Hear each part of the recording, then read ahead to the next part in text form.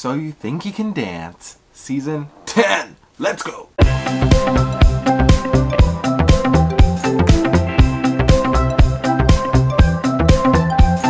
Well, hello! I'm back, and I'm going to be doing Season 10 of So You Think You Can Dance.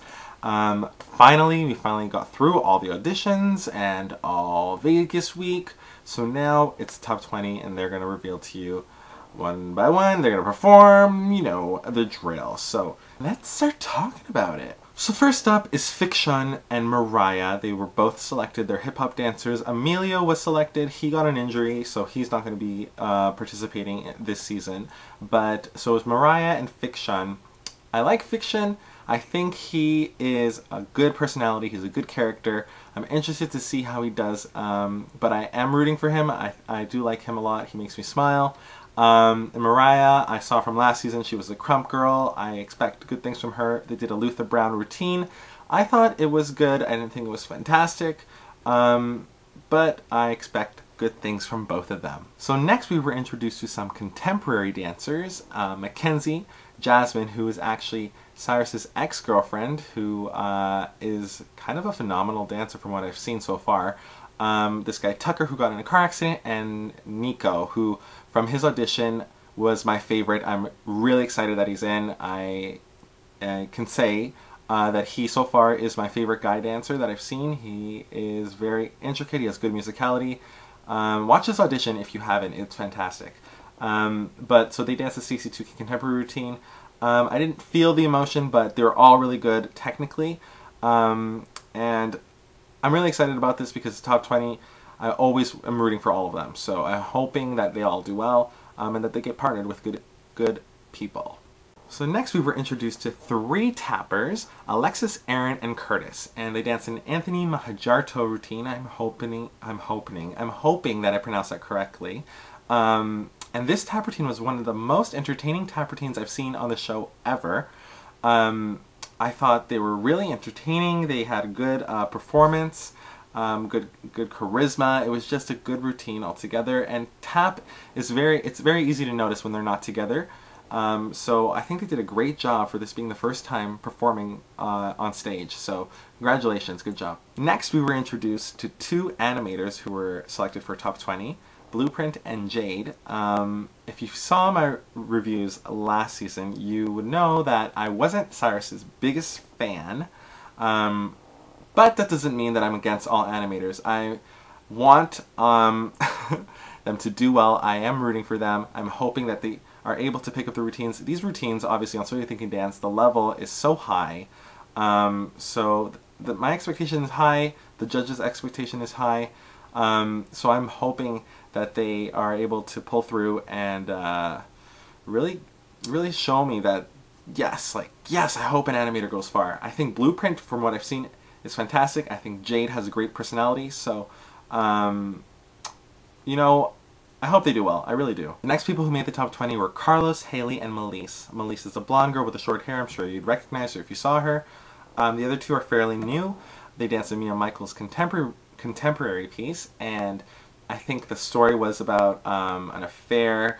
Carlos was the guy who obviously loved both of them, and at the end it was one of those routines that you need to watch again because there's so many things that you could miss the first time, and those are the type of routines that I just love. So, and I'm obviously so excited that Mia Michaels did a routine. I hope that she does more routines throughout this season.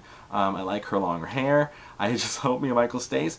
This routine was great. I really liked it. I thought the music was good. Everything was good about this, so I'm excited. I'm excited. The ballroom people were up next. Jenna, Brittany, Alan, and Paul were all selected. Alan was the guy with the brother. He had the longer hair. It's short now. I think it looks better. Jenna's got these really vibrant green eyes. I think she's got a great look. I'm excited for her. I'm really hoping she does well. Paul, if you remember correctly, he was the guy who won So You Think You Dance Armenia. I think he took a place from one of the guys. I really don't like that he was selected for the show. I'm going to be extra hard on this guy, Paul. I don't know why they allowed him to be on the show. They're not going to let a winner from So You Think You Dance Canada to be on So You Think You Dance United States. So, we'll see. I don't know how you guys feel. I'd actually really like to know how you guys feel about this because I'm not a huge fan. But The routine in general was alright. I didn't think it was the most amazing ballroom piece, choreography, choreographed by Louis Van Amstel, but I always enjoy a good ballroom, so again, excited. Finally, the last two girls were selected, Amy and Jasmine Mason. They danced a jazz piece choreographed by Sonya, and this was my personal favorite of the night. I just thought, wow, Amy was so captivating. She hit everything with such precision. She's my favorite girl so far, and I was just like, wow, I'm just in love with this girl, Amy. And I couldn't take my eyes off her. And when I did look at Jasmine, it wasn't as strong, but I still like her look, and I think that she could do well. But Sonya outdid herself with this piece. I loved it. So then they did a top 10 guys routine, top 10 girls piece. The guys piece by Christopher Scott. Christopher Scott is an amazing group choreographer. He did a piece with sand. I just thought this was interesting, really intricate. It's one of those pieces, again, where I need to rewatch because I just missed some stuff that I want to catch. And I just loved it. And then the girls routine was choreographed by Ray Leeper. It was kind of underwhelming. I didn't actually enjoy it. I thought they were capable of doing a lot more. And I don't know why they gave it to Ray Leeper to do that. I really thought that they could have given the top 10 girls a better choreographer. My opinion, no offense, Ray Leeper. How can you not take offense? But anyways, I thought the guys actually did better. And then the top 20 was done by Sonya, the group piece, so that was good. In general, I think this season is looking good, it's looking strong. I'm hoping that the partners and the partnering flows well, and that we get a results show, and that like we don't have to miss 2 weeks because of the Olympics and like all that nonsense that happened in season 9. I hope we're done with. I hope we can move on and that we can properly do season 10. I think the contestants deserve it. So I'm really excited.